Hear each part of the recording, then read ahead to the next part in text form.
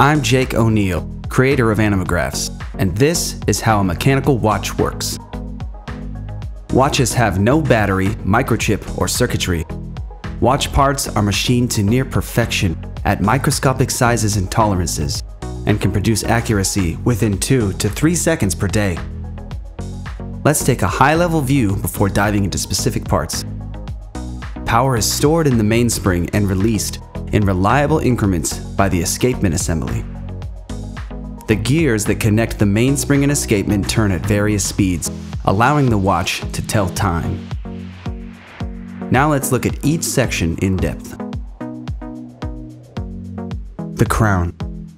The crown is pulled out to set the time and pushed in to wind the watch.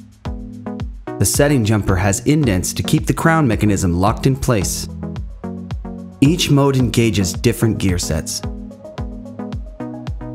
When the crown is pushed in for winding, the sliding pinion meshes with the set of gears connected to the mainspring.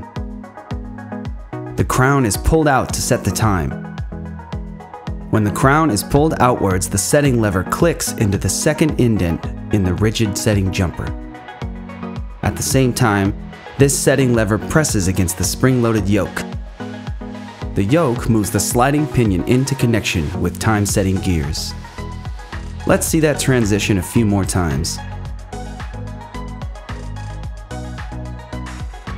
The mainspring. The mainspring is a thin, nearly foot-long strip of hardened metal coiled into a spring and contained by the mainspring barrel. It's connected to the winding pinion at one end and the mainspring barrel at the other. The winding pinion moves independently of the barrel. A connected ratchet wheel and click assembly allows the pinion to rotate in only one direction, keeping the spring from unwinding and ensuring that spring power can only exit through the barrel. The wheel train. The wheel train drives time-keeping hands and associated wheels. The center wheel is driven by the mainspring barrel and rotates once per hour.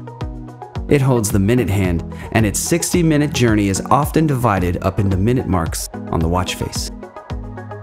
The third wheel flows power through to the fourth wheel. The fourth wheel rotates once per minute in incremental ticks and holds the seconds hand. Again, marks on the watch face can make it easier to see how many seconds have passed within one full minute-long revolution. The axle of each wheel rests in a synthetic jewel bearing.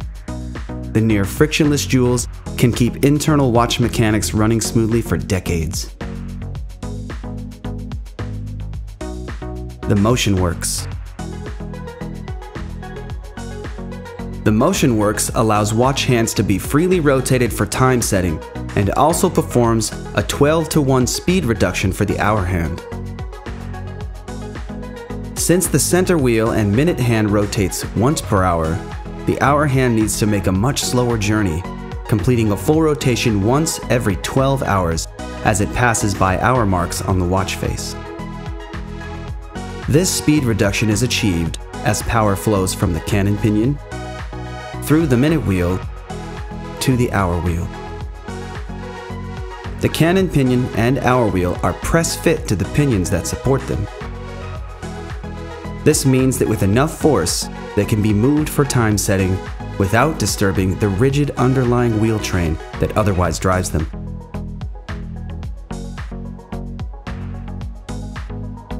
The escapement and balance wheel. The balance wheel swings in a precise rhythm, knocking the pallet fork back and forth, allowing the escape wheel to move, which releases mainspring power in small, metered increments. The balance wheel. The balance wheel is the most fragile part of the watch. It's supported by a shock-absorbent mounting system, complete with a jewel bearing and capstone, which protects sensitive parts from impact. For example, if the watch is dropped. The balance wheel is partly driven by the hairspring. The escapement. The pallet fork and escape wheel form the escapement. A clever exchange of power happens here that forms the heart of mechanical watch operation. Driven by the hairspring, the balance wheel impulse pin bumps into one side of the pallet fork, releasing the opposing pallet jewel from its locked position against an escape wheel tooth.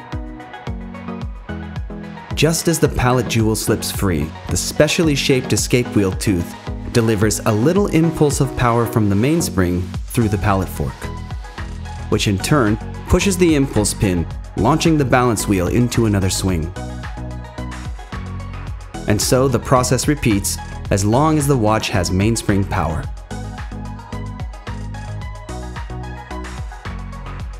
The hairspring has regulator pins to adjust the active length of the spring.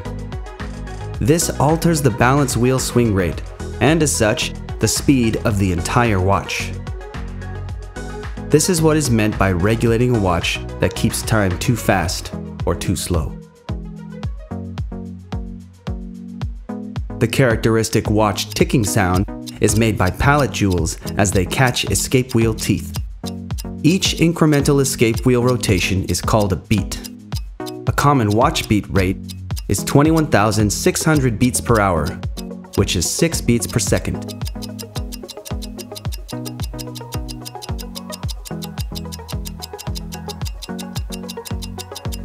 Supporting structure. Various specially shaped metal plates support watch internals. The main plate serves as the base. The barrel bridge holds the mainspring barrel and associated parts. The train wheel bridge supports the wheel train.